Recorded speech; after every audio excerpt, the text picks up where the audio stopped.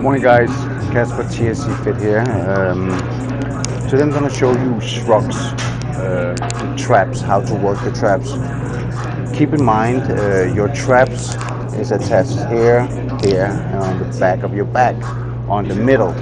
So depending on your angle of contraction, we're going to attack on your traps. So now I'm going to show how to attack the majority of the traps in one go.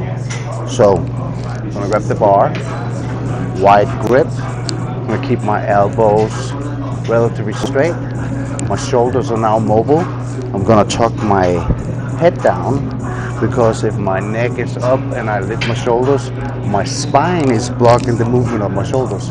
So to avoid blocking my shoulders, I'm gonna tuck my chin and I'm gonna lift up behind my neck and back down. I'm gonna keep the contraction. I'm not gonna go down and let go, okay? Because now I'm relaxing. So I'm gonna keep the contraction on my traps. Up, down, 2, 3, 4. And if you wanna hit on the front, you lift up.